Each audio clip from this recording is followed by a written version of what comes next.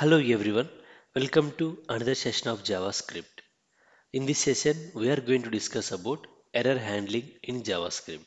No matter how good you are in programming, you will make a mistakes at one point of time. These mistakes can lead to an error. And the error will stop the application flow or functional flow. So now let us see how to handle the errors in JavaScript. So I have the simple HTML page where I have the text box, and here I would like to display the name that user enters in the text box on the fly. So for that I will be listening to the key up event of this text box. So we know that using add event listener you can listen to any event.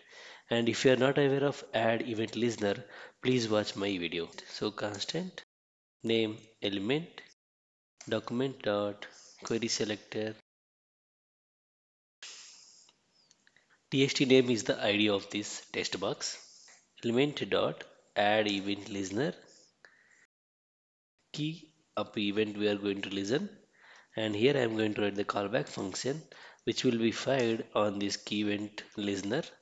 So here I am going to assign the value of this text box to the span element document dot query selector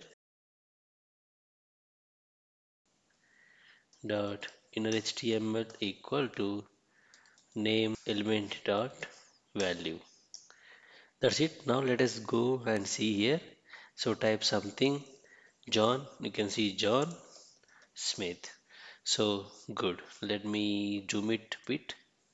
So let me clear it. We see it is cleared. Same way, let me enter some other name and you can see it. So far so good. Now let's say here instead of the name element dot value, by mistake I assigned some other name like let's say username, and this is the variable which is not defined. So what will be the output? So now let me go and type something again John Smith. You can see that nothing is happening. So as a end user he feels that nothing is happening and something broken, but as a developer you know that using developer tools you can see the error or warnings. So let's press F12.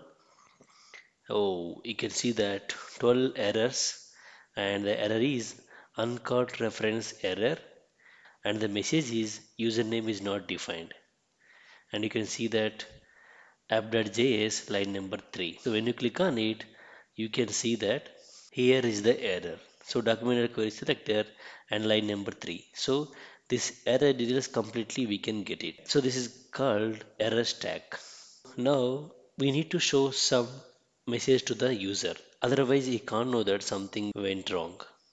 For that, we need to use the try catch block. So let me write try block. So what is the try block? So try block is the place where we put our code that we would like to execute. So try block, and let me keep this content inside the try block. So whenever the code that is placed in the try block through the error, something has to catch that error. So for that we have the catch block. So catch block, and this will take the parameters, and that is called exception or error.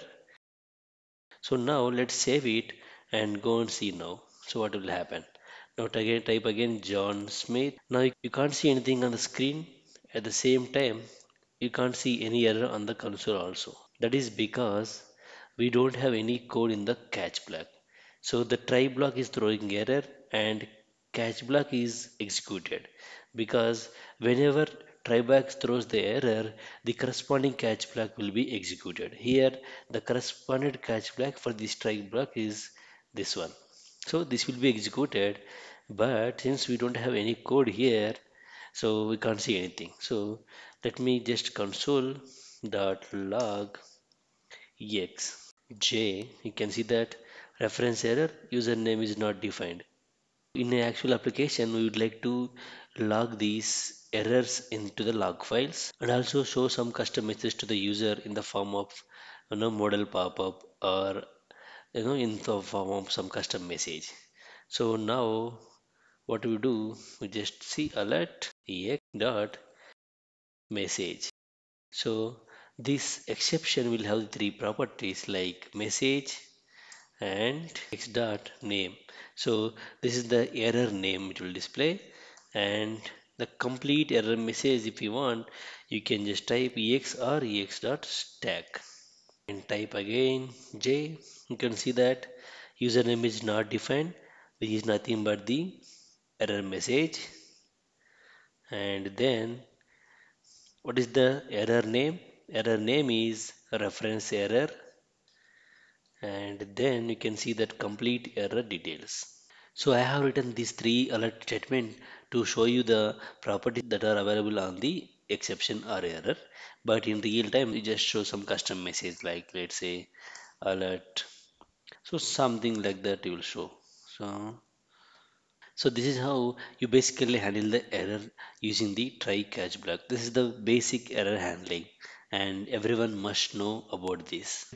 Now let me just comment this catch block, save it, and let's go to our UI. You can see that error, uncaught syntax error, missing catch, or finally after try. So every try block should have at least catch or finally block. Here it should have catch or at least finally. So what is the finally block? So no matter whether there is a error or not, you would like to execute some code. In that case, you can keep that code inside the finally block. Say new dot close. Go here and type something J. It will close the browser. So here, as soon as you type something, this code will be executed, and whether this code is throwing error or not, this finally block will be executed. Let's say instead of username, name element dot value. So which is valid code. So this code will not throw error. Even though this code is not throwing error, this finally block will be executed. So now let us see same thing. Type J, you can see that it automatically close it. And you can use the try catch block and finally together. So how to use it? You can use like this and uncomment this, and here you see we don't have error now because we assigned the correct value, and this directly comes to the finally block because we don't have any error. So you can see the same thing. Let's say type something, you can see before close and it will close. So let me assign something is not defined, same way username. Now let's go and run again. Now let's see what will happen. So whenever you type J, you can see, oops, something went wrong.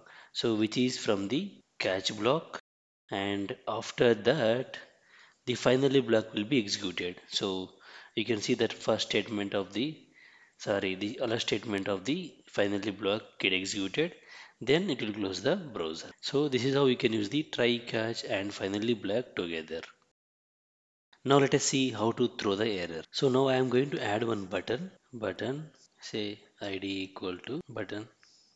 So parse JSON document dot query selector button dot add event listener, and the event name is click and arrow function, which is nothing but a callback function here. Whenever user click on this button, I would like to parse some string to the JSON. Let's say constant JSON equal to JSON dot parse of, let's say I'm going to have some string which is JSON string, and I'm going to print it to the console. Save it. Just click on this parse JSON. Now let me remove these double quotes here in the name so that it will throw error because now it is not a valid JSON string. So now what will happen? So as soon as you click on parse JSON, you can see that uncaught syntax error. So now this is syntax error. Earlier we have seen the error called reference error. So this is another type of error. So reference error we have seen, and this is the syntax error. You can see that unexpected token J in JSON at position 8. So this you get this kind of error when JSON string is not valid. So now as usual we have to keep this one in the try block. We should have the again catch block exception, and this time this is syntax error. So console.log there is some ex dot name. Save it.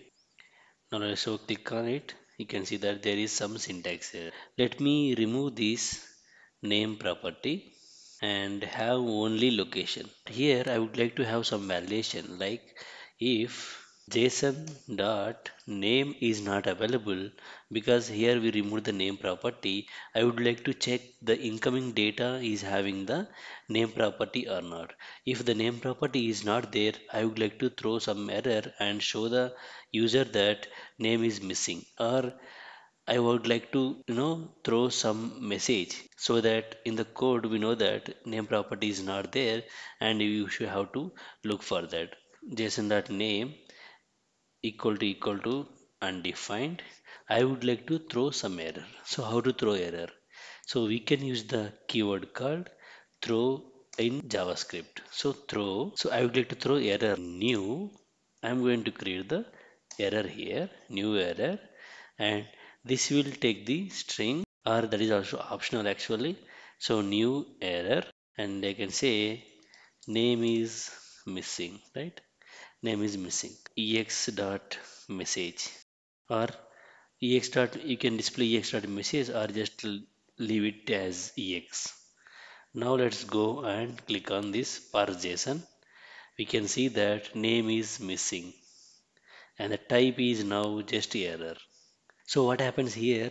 It parses this JSON string, and after that it will check for the name property in the JSON, and the name property is not available. So here we are throwing error manually. And whenever you throw error manually like this, then this catch block will be fired and we can show that error. Here we can have some code that make a call to the server to get the valid JSON. So if you have any doubts, please leave a comment.